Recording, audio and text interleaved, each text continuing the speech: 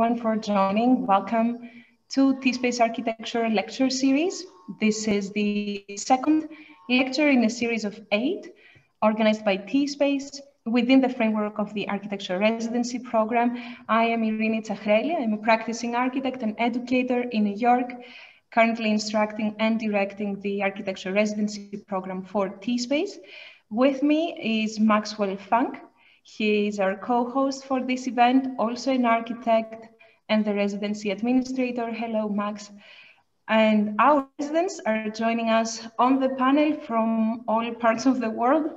Hello, Reggie Mays, Megan Pisarczyk, Alexander Kern, Brian Hartman, Jack Watthew, and Yolanda Wen.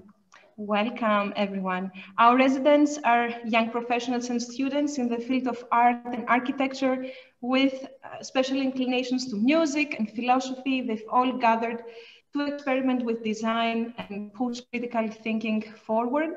The residency program, for those of you who don't know, is a 25-day intensive. It started just this Monday, and it takes place once a year, every July. The general umbrella theme for this year's residency is transformation of consciousness, continuation of our theme from last year. And I do want to take a brief moment to thank especially Steve Pulimont, Silman Engineers, the Eilheit Foundation, and the Art of Building in Rhinebeck, because they have offered scholarships to each one of our residents this year. We're very, very pleased and thankful for their generous support, and we certainly welcome your support as well to make more scholarships available in the future and make this program accessible to everybody. You may see in the chat relevant links if you like to make a contribution. And for those of you who don't know, T-Space is a non-profit organization. It's an initiative of the Stephen Myron Hall Foundation. It focuses on arts, education, design, and ecology. And in addition to the architecture residency program that I just introduced, it offers events that focus on the synthesis of the arts, architecture, art, music, and poetry coming together. One such event is coming up already next Saturday on July 17th. It's called Raptures and Reconciliations by architect and artist Anthony Titus, with music by Anthony Braxton and poetry by Kathy Park Hong. We're really pleased to have this combination of artists in T-Space, and the links for you to register are also in the chat. Note all these events are taking place virtually this summer, and we're certainly looking forward to welcome you in person next year in the summer. Now, I'd like to welcome our main guest speaker for today, Iwan Baan, who is joining us live from Amsterdam. Hello, Iwan. Hello. It's a great pleasure to have you. Iwan Baan is a photographer, of course, very well-known photographer, Dutch.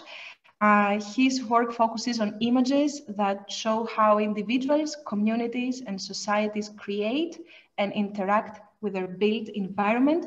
He is the inaugural recipient of the Julius Schulman Award for photography and has photographed, of course, Stephen Hall's work extensively, but has also collaborated with many prominent architects globally. His work has won numerous awards, including the Golden Lion for Best Installation at the 2012 Venice Architecture Biennial. It's really a great pleasure to have you, Iwan, and I'll pass it on to you now. For our audience, so briefly, the structure is approximately 35 to 40 minutes presentation by Iwan Baan, followed by 15 minutes approximately Q&A initiated by our panel, but also taking questions from the broader audience. So please feel free to type your questions in the Q&A area now, as soon as we start. Don't wait until the end. And with that, I'll pass it on to Iwan. Thank you. Thanks so much for the introduction, and very nice to be here. Welcome, everyone. I thought I'll show a little bit an introduction on my work and the way I try to look at the built environment, and I wanted to talk about 2 books. I'm going to share my screen here. Let me see. So yeah, you know my work probably a lot from the architecture and design pages of different magazines and publications, and so. But I want to show you also a little bit, yeah, how I'm trying to portray architecture and the built environment, places, people, and my own interest surrounding these. A big part of my work is always these aerial views of cities and places. Like I feel it gives an incredible kind of understanding of how a city grew over time, the sort of topography of a place, and then in the end also like how architecture becomes part of that, and like takes place of it, how the city around it sort of responds to that, how architecture yeah, responds to the city. And so these are, of course, a couple of views of New York, which I did on different trips to the city. For instance, here, Stephen's Library, the Queen's Library, and like these views where you get a kind of elevated view, show it in the context. Suddenly you can really show the relations between different landmarks, different points which people start to recognize, and it gives a kind of incredible understanding of, yeah, a place, a location of a place, and like why a building is in a certain place and not somewhere else. And those are the kind of stories I'm trying to tell through my photographs. For instance, here, Herning in Denmark, the museum Stephen did. Also, like, yeah, when you, of course, the design is really exceptional, but once you start to understand sort of that whole landscape where it's in this sort of perfect Danish context where everything seems to be perfectly laid out and made for a specific place, that really sort of puts the puzzle pieces in place in a way. And it's also not just sort of the architecture itself, but that it speaks to the city. And here the Campbell Sports Center, for instance, which suddenly, yeah, gives that relation with New York City, although it's all the way uptown. Yeah, I happened to fly over there just around sunset, where the sports field sort of the lights of the sports field illuminate the players there, but also illuminates the building, and suddenly really gives it a sense of space and a sense of place. Here we're in Doha, Qatar, where I've been on numerous occasions for different projects of the Qatar museums and the education department of Qatar. Here you see kind of the peninsula, and the new Jean Nouvel building, the museum, the Qatar Museum. And yeah, to kind of take the distance of the architecture, show that context, sort of this endless city, the same kind of, yeah, almost sand patina from the desert there, what takes over the city, and how, yeah, this new building becomes part of that. I find that always really fascinating to look at it from that way. And going here through a couple of cities for different projects. This was, for instance, for Toyo Ito. When I was in Tokyo, he asked me to photograph his new theater, the Suginami Theater. And when I first encountered that space, like, I was really struck by the strange juxtaposition between the building and the rest of Tokyo. Like, Tokyo for me feels always as this very light, white city. Like lots of the buildings have this sort of white kind of patina because of the building materials, the incredible kind of pixelation of the city, each plot which is divided into smaller plots and so on. And then you see his theater, this massive black box, super fluid and almost kind of tent-like structure. So yeah, again, when you sort of step away from the focus on the architecture, you see the juxtaposition, and you really see, yeah, how that came together there in Tokyo. A few other examples here. Dubai, with the tallest tower, this strange spire in the middle of this road with all the high rises, and for the rest basically desert and low rises around it. Michael Maltson's inner city arts building in the warehouse district of LA, where like everything is this sort of kind of the opposite as Tokyo, the black kind of big undefined warehouses, where Michael did this beautiful, detailed, sharp, small intervention of this small art school in the middle of it. And Los Angeles with the sort of incredible flatness, the highways, and how that infrastructure puts it all together. And especially at night when like these roads are lit by the cars, by the traffic lights, the street lights, and give this other kind of grit to Los Angeles.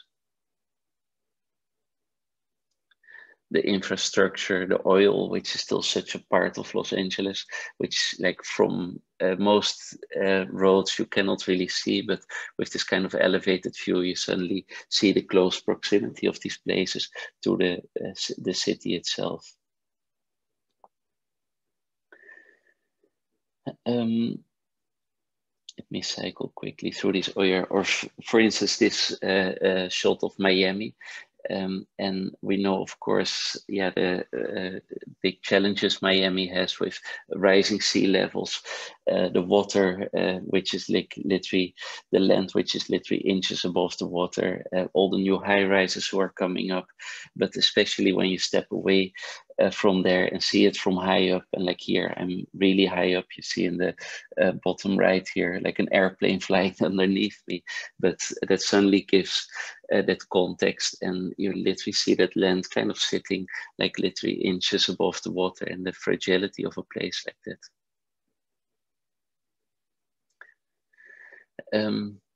And then, of course, many of these places in the global south, here the outskirts of Mexico City, with the sort of endless informal cities there, but then also like a place here like Kyoto in a way, which is not so different. Looking from above, you see also like the incredible pixelation, how all these plots became smaller and smaller over time, but then also the big imperial gardens and the royal palaces, which still occupy these large super blocks in the city. Or like Tokyo with its how organically that basically grew along the waterways which eventually became highways and other infrastructural means in the city, and like a whole city which is seems to be completely fluid around that. And then when you, for instance, look here at Kenya, Nairobi, in the outskirts of Nairobi, where you have this massive slum, one of the largest slums of Africa, where they estimate about 1 million people live. And from above, like it's not such a far stretch to see like how a place like that would eventually evolve, to a more modern city, hopefully. But like when you see that from above, like this sort of continuous roof of corrugated steel with small alleys, and like how that completely grew organically over time. Or a place here like Caracas, with the hills, the mountains, which are completely filled with the informal housing. This was one of the images I took for the book and exhibition on the Torre de Vite, the informal cities in Caracas, and this tower, an unfinished construction tower which people invaded and built basically a kind of vertical city in it. And these ways how people sort of occupy places and take over places, sometimes in totally unexpected ways, are always fascinating for me to see.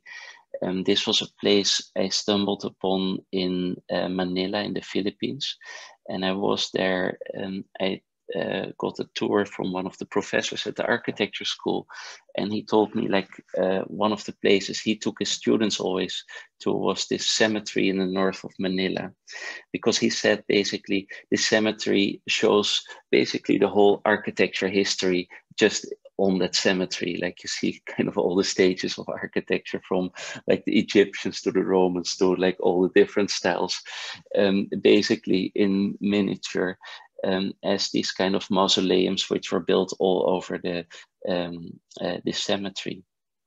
And like, of course, all these styles and building methods got used there for these different mausoleums. But then there was another problem there in the city, of course, a city which is rapidly expanding, people trying to occupy kind of any found space for informal cities and so on. But this large cemetery where, yeah, people have been buried in these mausoleums for like centuries, basically. Like each mausoleum also had its caretaker or caretakers, and over time these caretakers slowly started to move into these mausoleums. So they took care of the graves, helped the families taking care of the graves, but at the same time, like these families grew, they kind of invaded these places. And right now this cemetery is also the home of 30,000 people who basically live inside that cemetery, and it's basically a complete city in there. So people have little shops, they work there, they cook there, study there, and it became kind of a city as any other city, except that you literally live between the graves and these mausoleums. And like here you see a little shop within the back, there's the graves. And for them, like it became, yeah, literally really a kind of background, and most of the time of the year they hardly see that background anymore, and they live as in any other city, and only during the Day of the Dead, when the families of the deceased come back, they sort of clean out everything, and it becomes a regular graveyard again. But most of the time of the year, it's a city as any other city almost, where everyone sort of goes on with their life and lives and works, plays, and so on.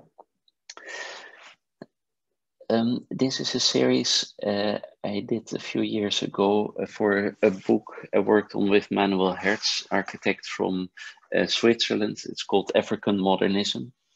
And we focused on 5 countries in Africa who were all in a very specific moment in time, in the 60s, 70s, when they were just becoming independent.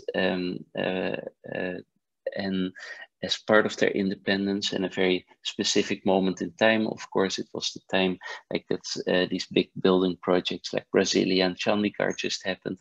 And as a kind of nation building, these countries also started building their own universities, government buildings, large housing projects, and so on, everywhere on the continent.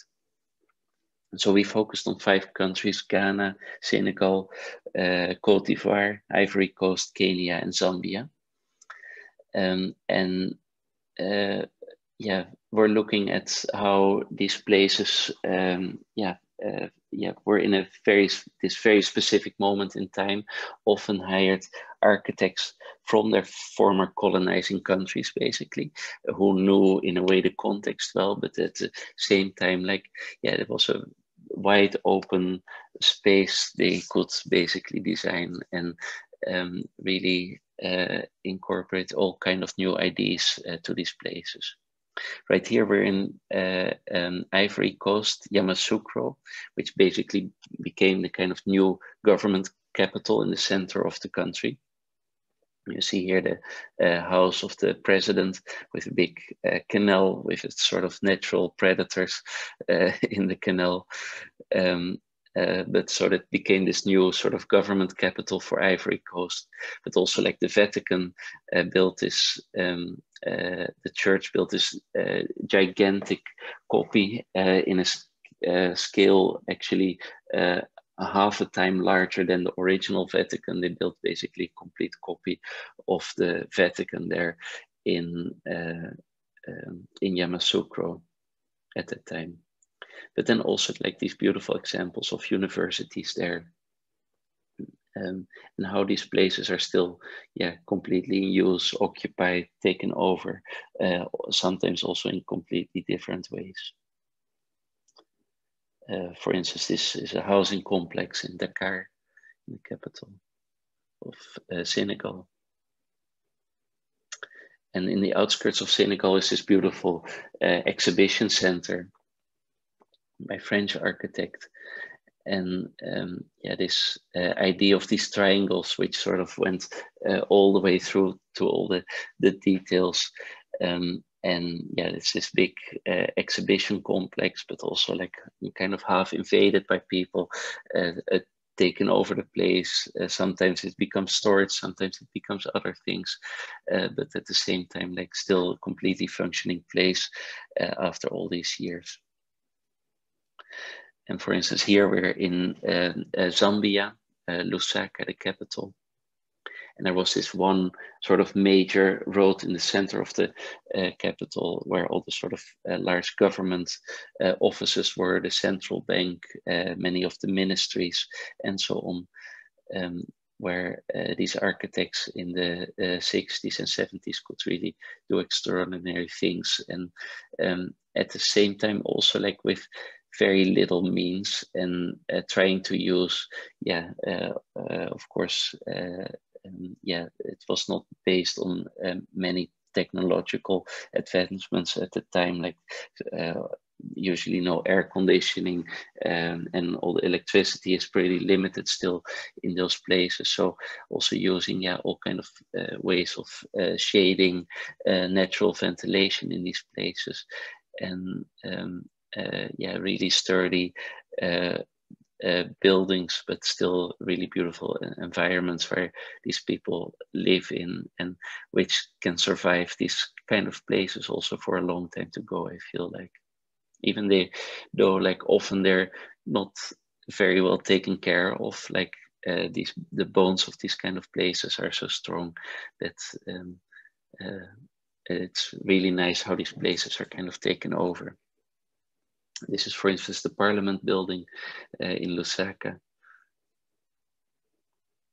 And here we're in Kenya, in Nairobi, the capital again, where like in the center of the city is this bus terminal with this sort of continuous swirl of buses coming in and out against that kind of a really colorful patina of the city in the background.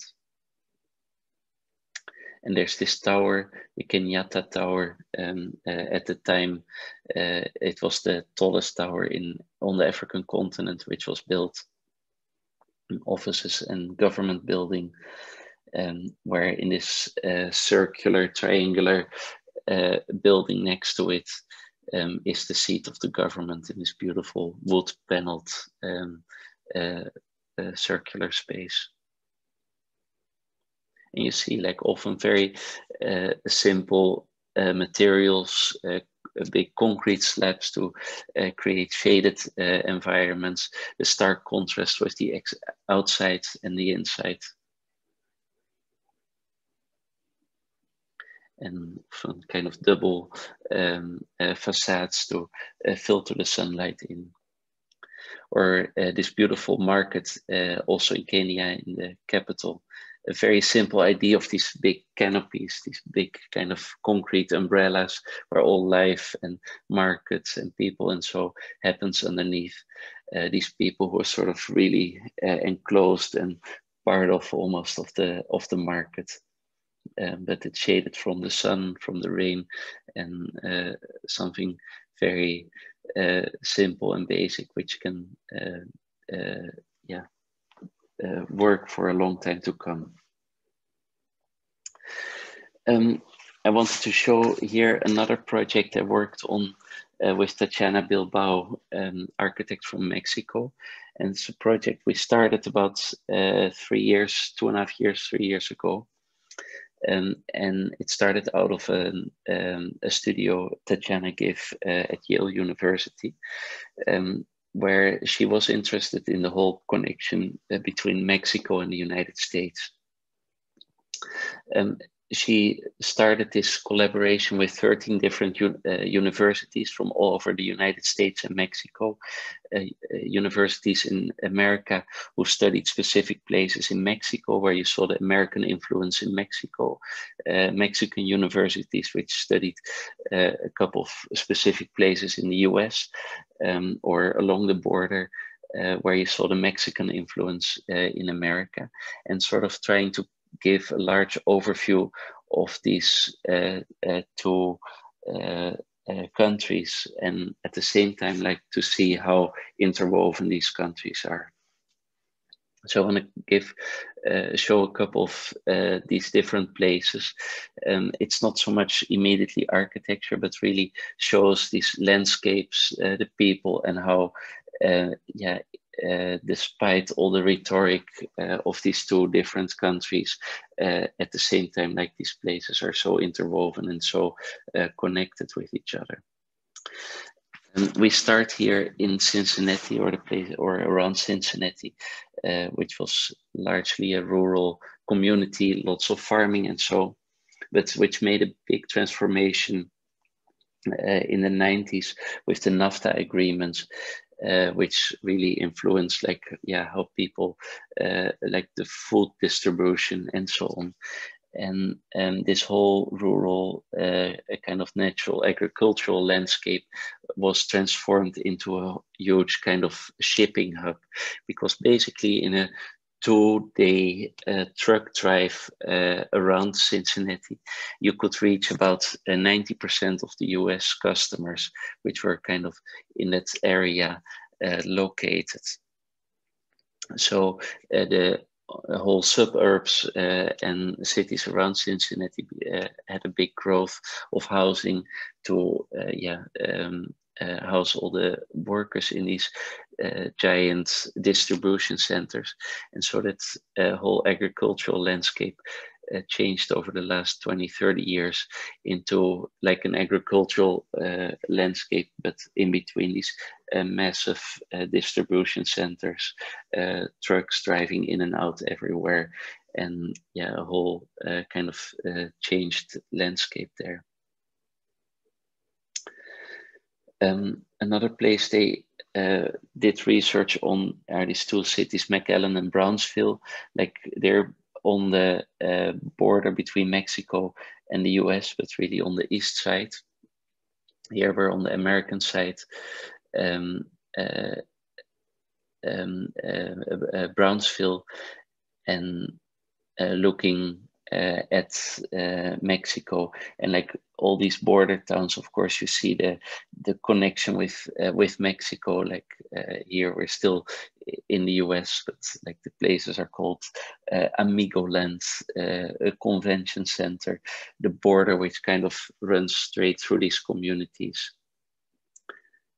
And how that line of the border is also, of course, such a kind of arbitrary line, which literally runs through backyards of houses and fields and so on.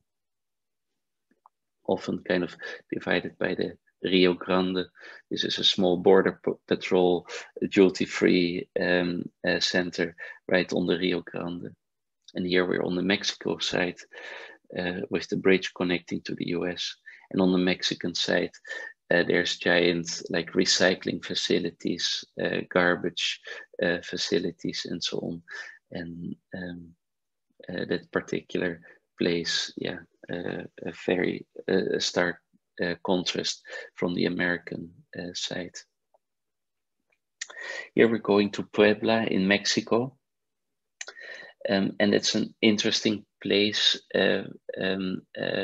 One of the universities defined where most of the remittance money from the US went back to Mexico. And when you start tracing that, see where Mexicans who work in the US, they send often part of their income back to Mexico. And when you start tracing that money, where most of that money goes to, and look at that landscape there, you see a rapidly changing landscape where people who are in the US start buying properties for their families, and ask their families basically to build their kind of dream home for eventually when they start to come back to Mexico, a place where they could live and maybe retire or so.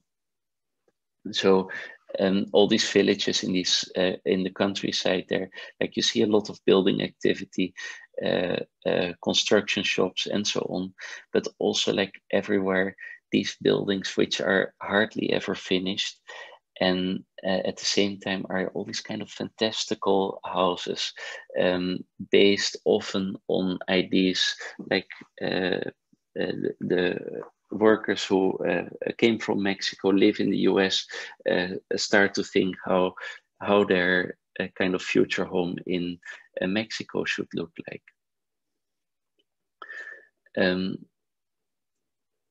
So yeah, the kind of references with America you see everywhere, like the money exchanges, the Western Union sort of transfer stations, and then yeah, everywhere these plots with these fantastical homes, which are kind of forever under construction often.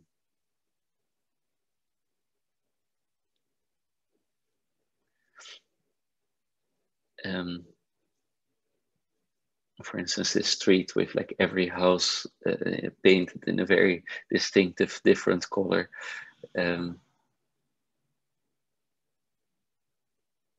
Or influenced by all kind of different cultural influences.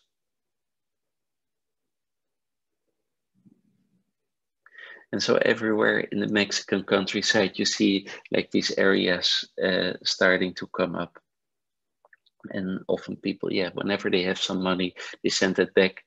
And a family there in Mexico starts building these places, sometimes inhabiting also the construction sites, and slowly over the years, yeah, building up these places.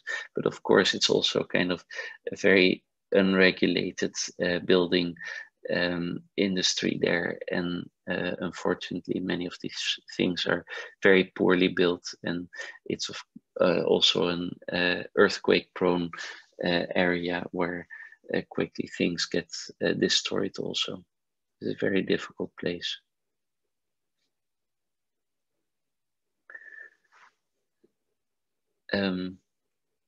Another university did this research more on Mexico City, how that's built on literally the lakes, different parts of Mexico City, the big juxtapositions between different societies, and the rich and the poor, these informal cities, like which rides around like the high rises with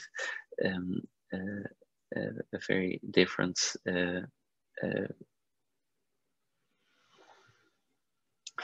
and when you go to the outskirts of Mexico City, where you really see how it's still built basically on these lakes, how the lakes are sometimes dammed in or dredged, and the large informal cities surrounding it. Here, this is one, like there's this dike keeping the water out, and then this large informal community right next to it.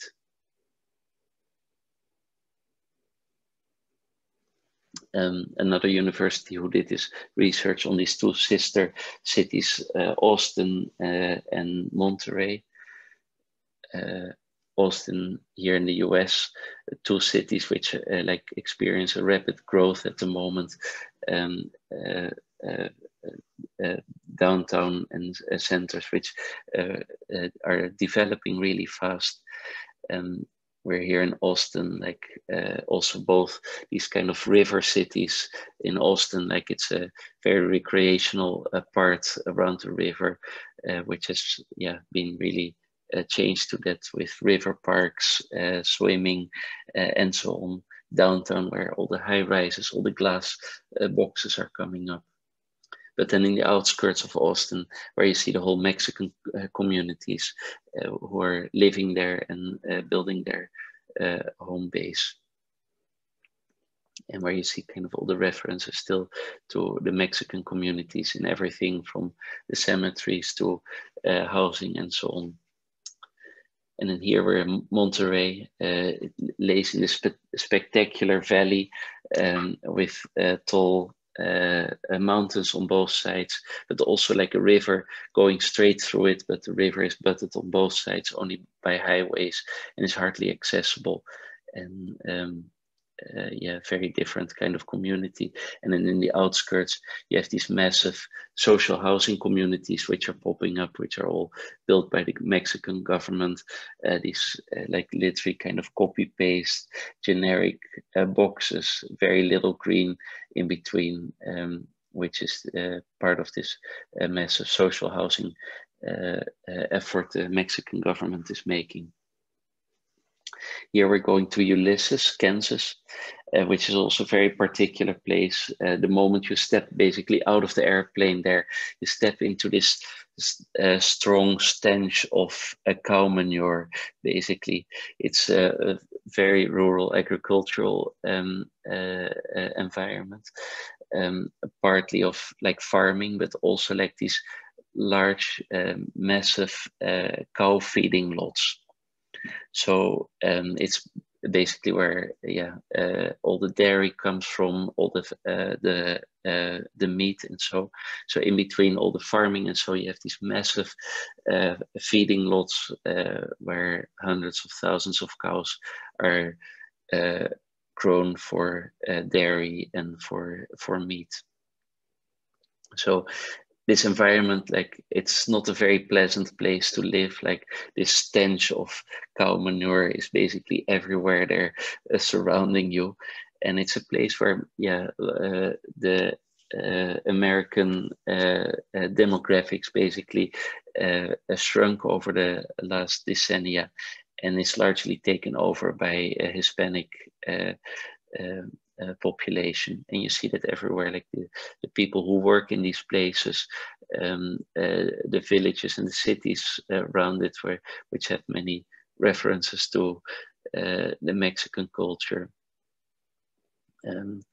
the mobile homes and the kind of more slightly informal places, and then the strange juxtaposition with a big Mormon population who still manages these large farm places.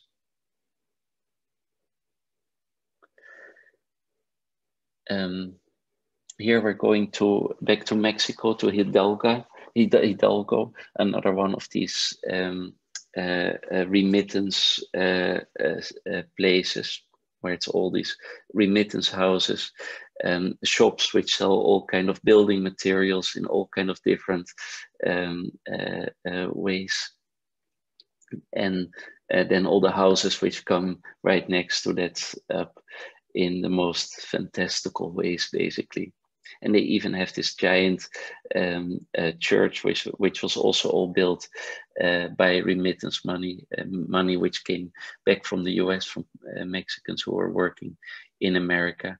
And it's this big concrete sarcophagus almost, with the windows which look like stained glass, but are kind of just it's stained glass in front of a lamp to light them up, but otherwise a completely enclosed concrete shell, basically.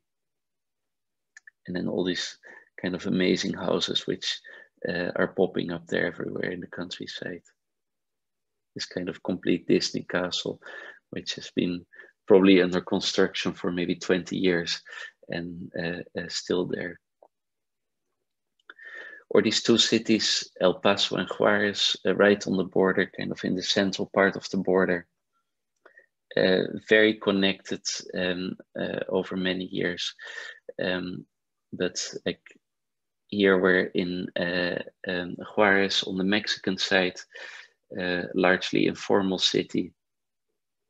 And most of these people were working over the years, like on the American side in El Paso, where there were these big copper smelteries, which were placed there because yeah, it was a convenient place to get cheap labor from Mexico in, but also like they were able to basically ramp up their production with 200% once the wind was blowing south. So most of the pollutants from these large factories came down in Juarez. And there's of course horrible yeah, birth defects and health problems on the Mexican side, whereas the factories were largely on the American side in these places. And then the border wall, which runs straight through this this whole urban area, and then the Rio Grande, basically in a kind of concrete shell in the middle of it, dividing the two cities. Here you see the remains of the whole industrial part of El Paso, the copper smelteries, right on the Rio Grande. They're not working really anymore, but still like the remnants of that history are visible everywhere.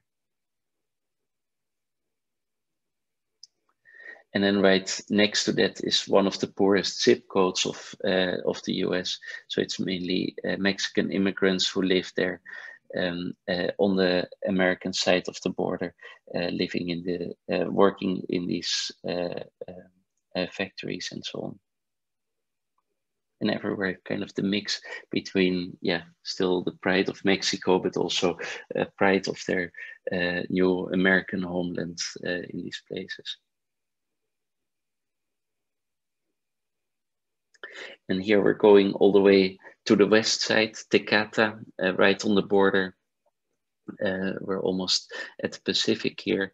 Tecate, which is also like a big distribution manufacturing hub, where lots of warehouses and factories are located, producing all kinds of things for the American market. And then when we go even a bit further west to Tijuana, we come there almost at the Pacific, the border wall, which goes straight there through the desert and ends into the Pacific.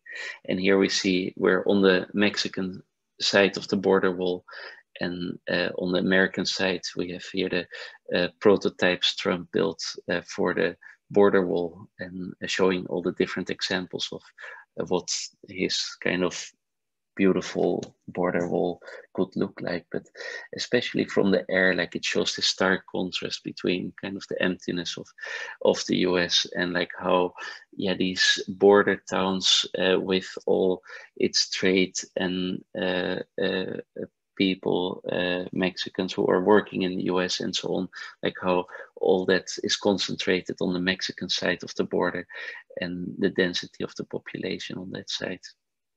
And Tijuana is also one of the busiest border crossings in the world. I think it's like daily about 500,000 people who cross there, the border, part shipping and distributing things, and people who are working in the US and so on. And Tijuana, which had a whole history during the Prohibition, where Americans could get their alcohol, and that changed now more to a kind of dental or like pharmaceutical and health public which visits Tijuana now. So like dental clinics, cheap kind of medical facilities there, and basically on every street corner the pharmacies where you can get all the American medication with big discounts just over the border in Mexico. And then you see the border wall kind of at the end disappearing into the Pacific.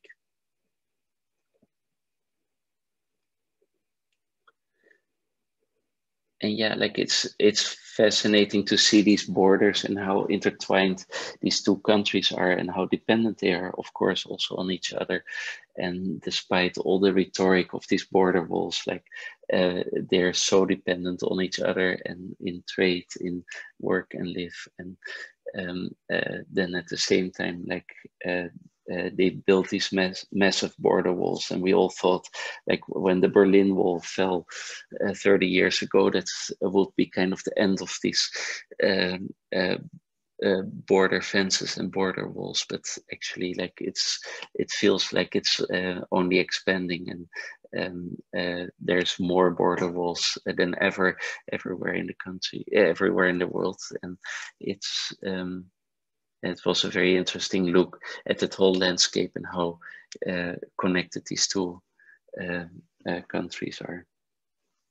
Thank you so much. Thank you, Ivan.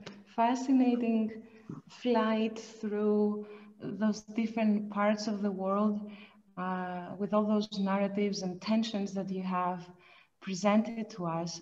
Thank you very much. There are some questions already coming in from the audience.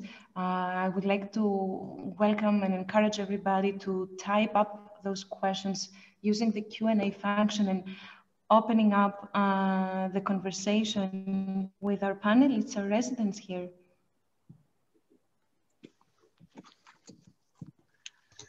Thank you so much, Iwan, for an incredible talk. You've traveled extensively and you've been around the world. You've seen architecture old and new, and you've documented the life of architecture after its construction, how it plays out afterwards. And I was wondering if you have any reflections on what kind of architecture passes the test of time and what kind of architecture falls flat, falls short of expectations. I was wondering maybe if you have some thoughts on this. Yeah, no, that's always fascinating to see, and that's why I'm also always trying to push my work, also like looking at older architecture and how it's been sort of taken over, like these places like for the book on African modernism or Brasilia Chandigarh, and so on, like to see like how these grand ideas of architects are taken over time, how people appropriate these places, and like what kind of stands the test of time. And often, yeah, you see that also, like in a way, simple, basic, grand ideas work often well, like where, yeah, an architect can have a beautiful idea, but it should be able to be appropriate and adapted in many different ways over time, and that can help to make a building useful. Like it's hard to imagine like how the world would look in 20, 30, 50 or 100 years, and how a building which is often very purpose for a specific purpose built could be used at that time.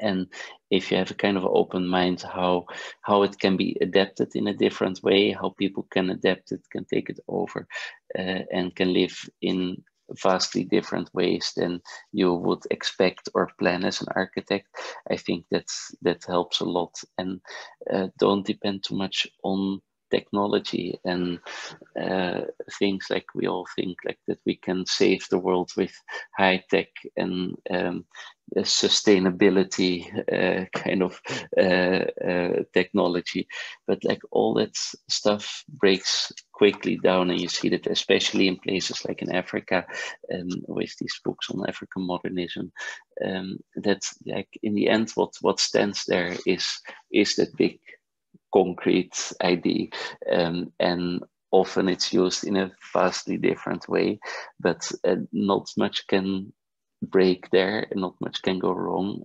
It's all still depending on the ideas of natural ventilation, shading, and all these things, and it still works fantastically, and people use it every day. And you see these places now quickly taken over by in Africa, many Chinese companies are coming there building all the sort of new glass towers. People love it. Of course, it has a kind of idea of modernization, big glass office towers and so, but they're all dependent on high tech, on air conditioning, on electricity and so on, which also often breaks and goes bad in these places, and then there's no way to fix that anymore, and the deterioration of these kind of places happens much faster than a sort of simple grand idea which takes in consideration all kind of environmental aspects of a place. Thank you. There seems to be a theme of adaptation, reuse, like you were saying, like buildings deteriorate at different rates based on how well they stand to the test of time. Like what breaks, what functions without any electricity or maintenance. And I'm curious what your thoughts are as far as the future and what architecture you're seeing going up now, maybe on less grand a scale, but you know, residential and kind of like smaller commercial stuff across maybe the first world, that is how that might be adapted and reused. Like where do you see yourself taking pictures in 30 years, you know, that kind of thing? Yeah. It's difficult to say, but like if you see like the huge needs of like the global south and all these massive informal communities and how they have to adapt to places and like the needs they have to make these places really livable. In the end, it depends on big infrastructural plans of sewage, electricity, clean water, and so on. And like as architects, they often think like they can model and plan the whole world. But if you see like the amount of people we eventually have to build for, like it seems to be sheer impossible to really do that. And I think it will be important also to look at those kind of places more in kind of an infrastructural sense, and like what do you really have to provide them, and where can people, because often people know perfectly what they need and they're capable to build and things and design things. And like one of the best examples is maybe like the Torre David, like which was a concrete shell, a first attempt of a construction site, basically, where there's now a full city living in 3,000 people who adapted to that, because it was basically like everyone could start in a place like that. They have already a roof over their head, and over time start to build sort of their own place in that concrete shell. But like one step further would be, of course, if as an architect, like you have that sort of concrete shell, have a bit of infrastructure of electricity, sewage and water, and then let people kind of fill in what they need, because like, it's difficult, of course. If you look at places like that, the amount of people you have to build for, and you have to improve a living condition. How would you tackle that? May I take a question we have questions from the audience coming in. Nicholas Rapp is asking, and Ivan, you may be able to see that on your screen as well. Yeah. Thank you, Ivan. Could you talk about how you approach scale in your work? That's interesting for architects as well. I'm thinking of the relationship between the aerial photographs, which to some extent abstract the built environment, versus the intimate photographs of citizens on the ground. All scales have their own affordances and limitations, what they reveal and what they obscure. So how do you approach these scales and their interaction in your work? Yeah, interesting question. Yeah, I showed here a lot of aerial photographs in this lecture. I felt also like you see a lot of my more architectural work. in the design and architecture press so much, so I didn't show much of that. But that's aerial work for me is part of that full story which you try to tell on a place, like, and it's constantly kind of zooming in and zooming out, like from a very personal level. Like I came from a background of documentary photography where you try to tell a story on people, on place, on how people live in a place, and what happens there. And so kind of you try to be almost only focusing on people and how they live in a place, and architecture becomes their kind of a background. And then slowly you start to zoom out, see more of the space of the place, of the built environment around it, how it's part of a context, up to these vast areals where the building is really only a small part of it, and where you try to tell more a story on how the city itself developed. And I feel like, especially for the books I'm working on, always like that sort of zooming in and zooming out is a good way to tell, visually tell a story of a place, and bring your viewer with you kind of to that place. I'm curious, Ivan, how to position yourself, given your background in documentary. How do you position yourself between documentary and journalism?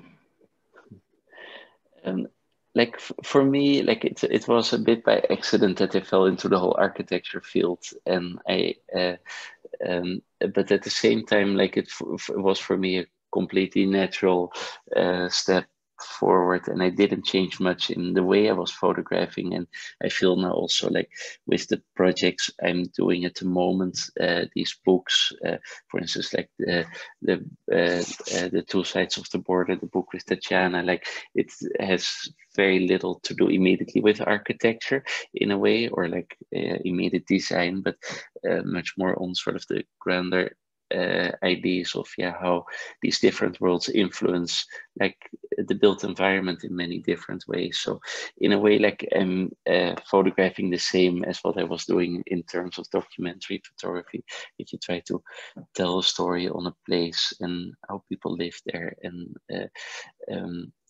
photography is always this great excuse to basically come to kind of places where you otherwise don't really belong, and to bring that story out to a different audience. There is a question coming in from Arturo Lujan. So how can you tell a story through photography as an outsider visiting, I assume, being new in this context? That's both. Like I feel always as an outsider, and because you're traveling so much and constantly have these kind of juxtapositions of place, like you step into very different environments and worlds all the time, and I feel like because of that you're very open also to see the stark differences between these places. And often, like I see it with myself. Like I know Amsterdam so well, I grew up here and so on, and it's like you start to overlook a lot of things which you take for granted and don't really see anymore. And I think that's also one of the beauties of traveling and constantly seeing new places, that you're very open to these stark differences in environment. And then it's always also collaboration with someone who is from a place and who can sort of open doors and bring you into places. But then also, like as an outsider, you're often much more receptive to these all these differences, and I can bring that out, I think, in a different way. I have a question as well.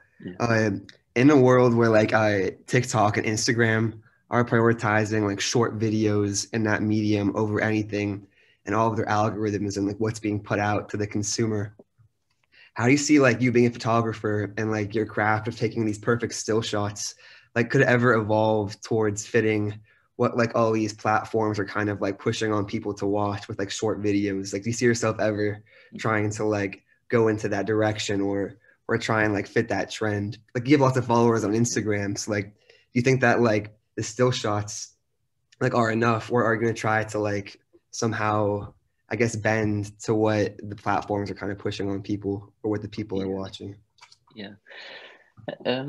Like, I think what the beauty, of course, of all these platforms is that photography became so accessible, and that basically everyone nowadays walks with a camera into their pocket, and you can capture sort of everything like right in that moment. And for me, it's also something like I take my Instagram sort of also relatively seriously.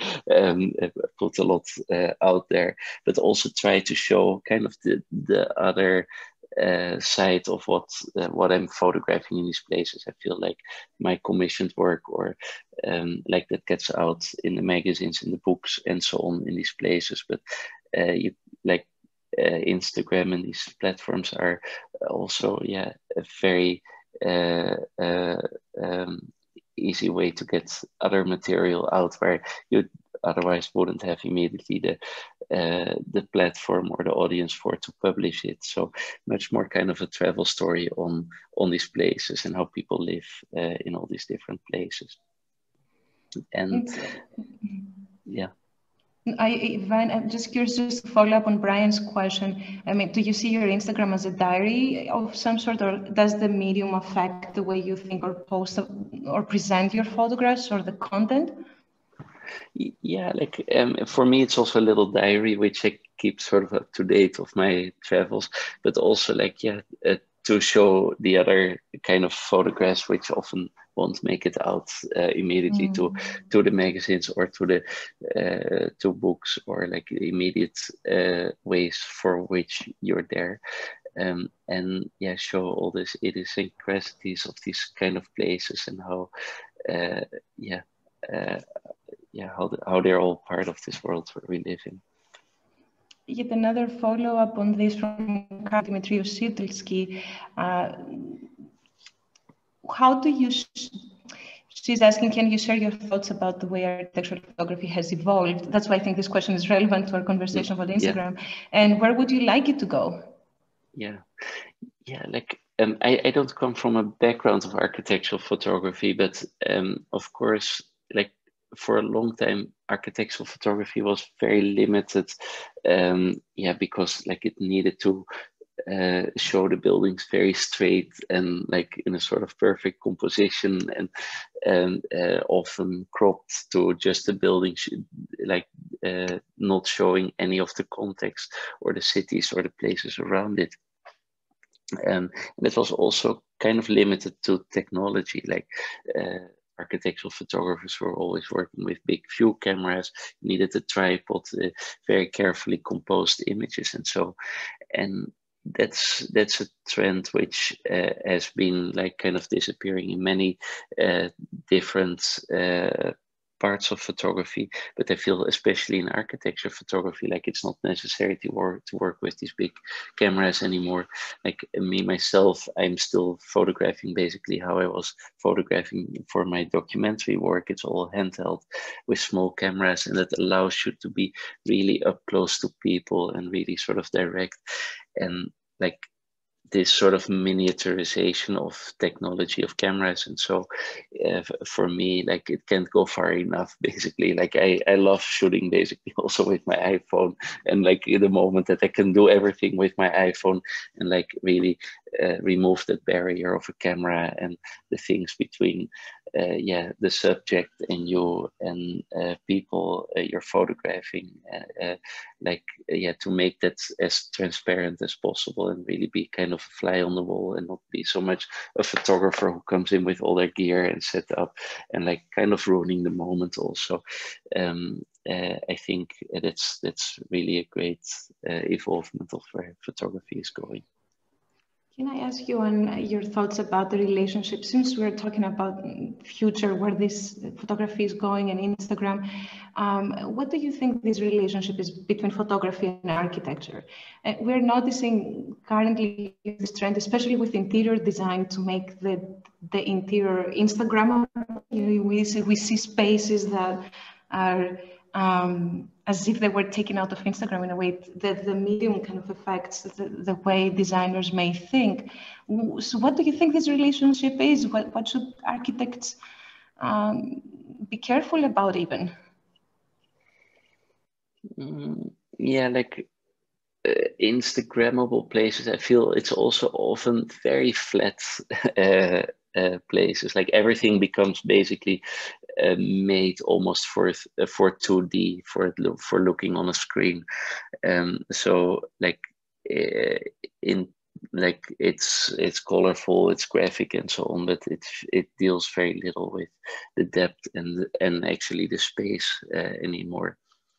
And you feel that often, like you see, of course, with many of these pavilion commissions and so, like all these kind of temporary things, which many architects do these days, that, yeah, they're made for sort of the Instagram, like flashy, kind of almost 2D environments. And it's also, I feel it's a pity, because like it removes a lot of other things where architecture is really made for light space, compression space, and opening up, and all these different feelings it can evoke. So in a way, yeah, like I don't know, like I try to avoid that trap also of the sort of the purely Instagrammable picture, and yeah, I try to show kind of also that whole environment, and how often also these places are such a juxtaposition with its environment, and showing kind of the aspects which are, yeah, also out of reach of the architect or of all the planning things. And like that's, I feel like where a story starts to happen, and where the things, yeah, happen which you cannot really plan or account for, and where like really sort of the interesting storyline starts to come out. I have a little follow-up, I guess, to Irene's question. You're saying that like Instagram becomes like the other half of your practice. It's like, you know, or it's a place where a lot of things you can share that aren't commercially like commissioned, or have maybe the typical professional outlet. Have you noticed that there is a trend in what filters to one side and what that leaves over for you? Just thinking about the power, the power structures that are there to commercially promote a certain type of architectural photography versus the thing that you have your own personal emotional attachment to that doesn't get that kind of spotlight. Yeah. No, like it happens, like these worlds are of course coming closer to each other also, and it happens also often that editors suddenly see something which you post on Instagram, which is not really supposed to be for or like it wouldn't be otherwise immediately published, but like it suddenly piques the interest of an editor, and like something else comes out of there.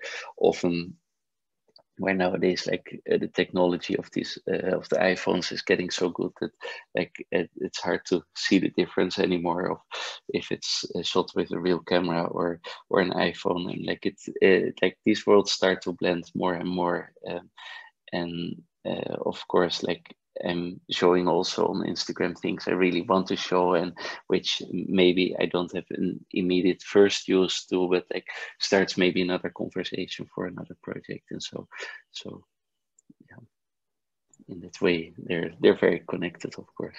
Yeah. May I take Ekam's question? There's a question by Ekam Singh. In two sides of the border, and also in some of your aerial shots in the presentation, one can note that urban landscapes occupied by marginalized or impoverished communities are often close to regions vulnerable to climate change and ecological degradation, on top of extreme density and lack of green spaces. What are the kind of civic or gathering spaces you have come across in your travels, like the Senegalese exhibition space? Yeah. Yeah, It's interesting because I feel like there are many architects and organizations and NGOs in all these parts of the world which are dealing with that question, like how can you make these urban environments in like these impoverished spaces like more healthy and better for its residents. And so but it's a difficult thing. Like I feel like if you look at African modernism, that was a very specific moment in time where there was this big government effort to really improve these cities. Like there was a big optimism in that time. Of course, these countries became independent. They wanted to show off to the world. They want to make their places better. Where this big infrastructural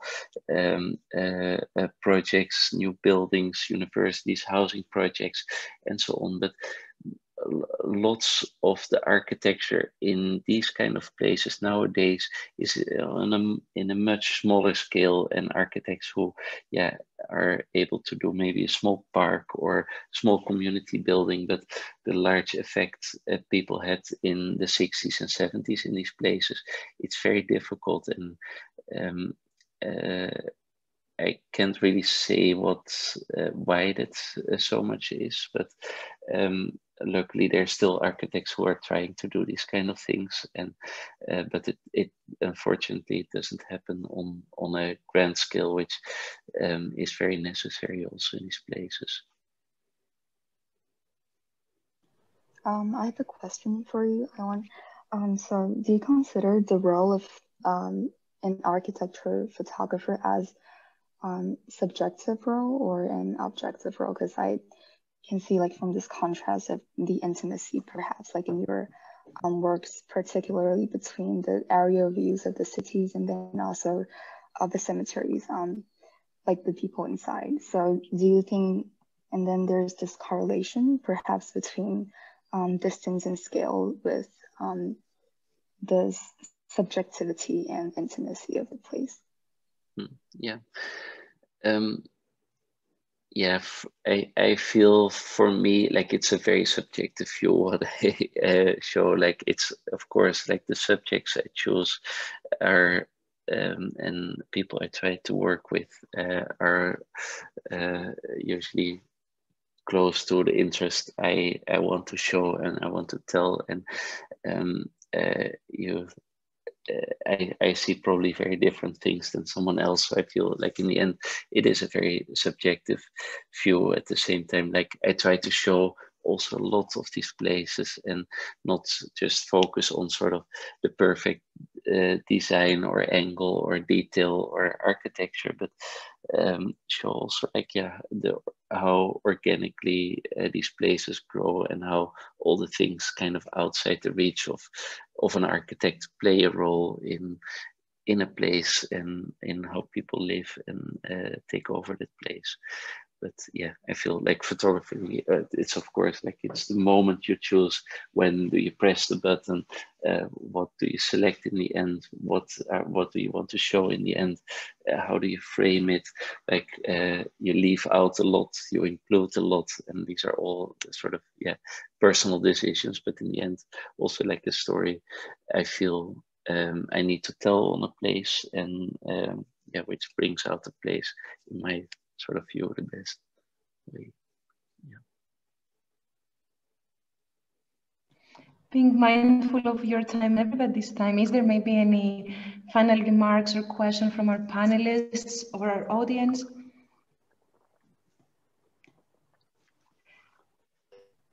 I have maybe one quick one. Yes, Jack. So it seems to me a lot of this beautiful lecture, amazing lecture, comes from sort of the level of abstraction that the architect operates on. So for example, with the question of the cemetery turned city, an architect would think of the cemetery as, you know, like the programmatic elements. It would never imagine people moving in and sort of inhabiting that space. So you have this sort of second life or the stories that happen on the outside, like you said, of what the architects sort of think about. And so I'm just curious because I haven't really delved into very much photography personally.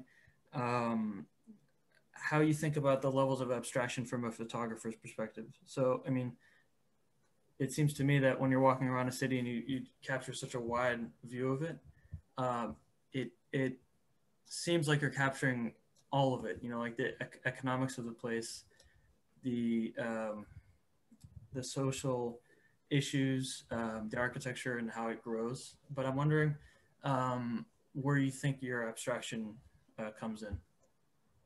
Yeah, it's always, I think, like these subjects, often they slowly develop also, like for instance, like with that cemetery, like it was like I didn't know about that place, and then you talk with a professor there at the university, and like he's it's not a big Western university which can take their students out traveling and everywhere to see all the different examples of architecture, and you see also out of that scarcity comes something else beautiful, and then he brings you to that cemetery, which he uses as a subject for his architecture course, and there's suddenly a whole other story developing, and it's hard to say, like these things like evolve over time all the time, and kind of one thing leads to the other and brings you in kind of totally unexpected places all the time.